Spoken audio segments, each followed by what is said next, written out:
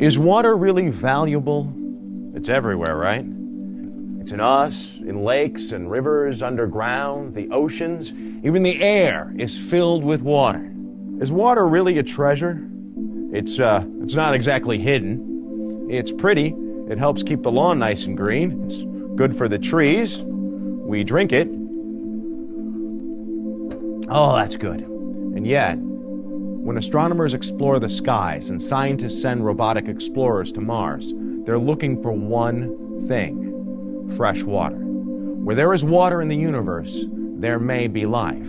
People say all the time that water is life, but water is something else too. Water is opportunity.